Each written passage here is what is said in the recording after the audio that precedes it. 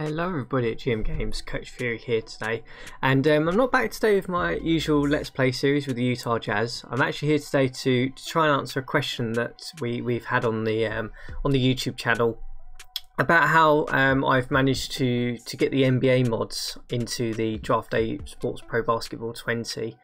And I'm just going to take you very quickly through how I do that, where I find them, and the steps I take. So before I do that, it's probably worth just saying that the actual game version I've got is an actual version that's on my PC, so I don't have a version via Steam.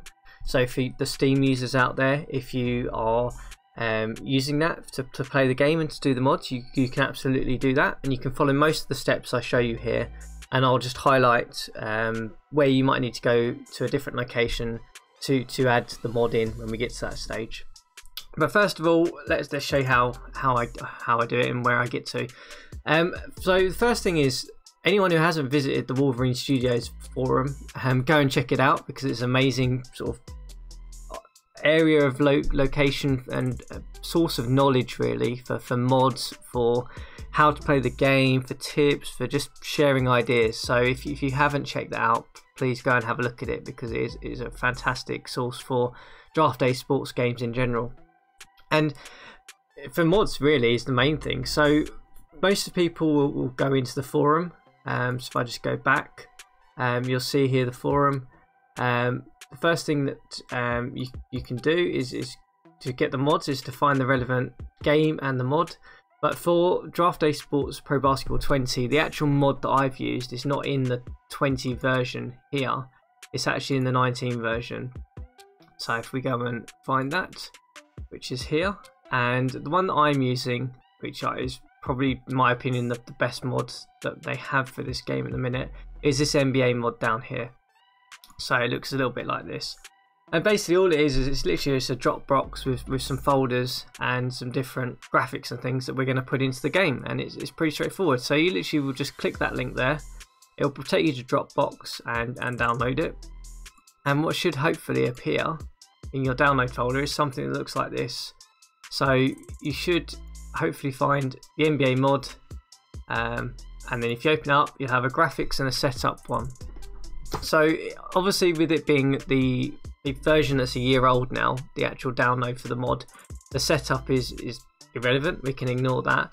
We're just worried about the graphics. So you'll see in here the graphics, we've got courts, jerseys, logos, non-players, owners, players, all kinds of jerseys and stuff. So I mean, you can open them up and sort of have a look. I don't know if it's probably going to not open up on the screen here, but you can hopefully, you know, if I quickly change the view to a tile, oh no, maybe not, change the view to, no, okay, well anyway, just rest assured that is the correct, and if you open them up in on your computer, you'll see that the actual you know, logos, graphics, mods, etc. are you know, NBA versions of themselves. So all you need to do really is take this graphic setup and essentially paste it into your game setup. So the way you do that is you navigate to, not that one, to your location of where your Draft Day Sports is. So for me, it's on my C drive. For those of you using Steam, you'll have to do this slightly differently. You'll have to go into Steam, right click on the game, and then open browse local files, and you'll get the same set of files here.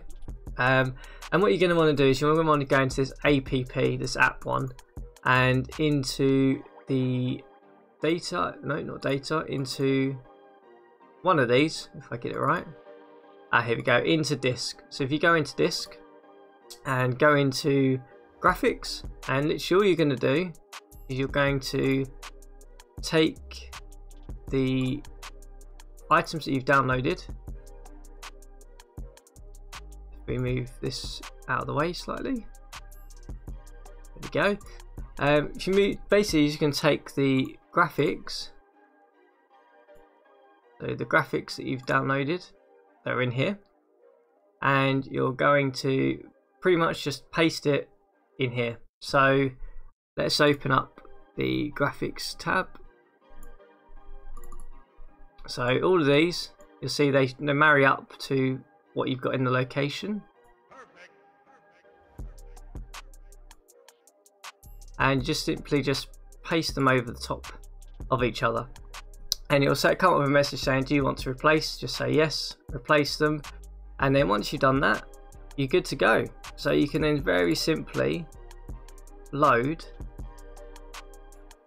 your game as we've got here. And you should see that the logos all appear.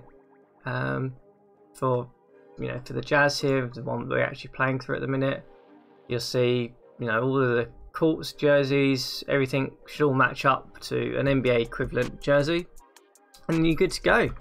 And it's as simple as that. One thing I would say when you are putting this mod in, just make sure before you paste over and overwrite, you just take a very quick copy of the of these locations here. Just take a quick copy of them, chuck them into a separate folder in your documents or something. So you just got a backup in case there's any issues with the pasting to overwrite them. So you can always revert back to the default if you need to. And then that is it. You are good to go. You have the mod, you have the historical file which is already in the game, and you're off you go. I hope this has helped in terms of answering that question of how to get the mods into the game. And hopefully you're enjoying the series so far. Episode 2 landed, I believe, a couple of days ago, and many more episodes to come.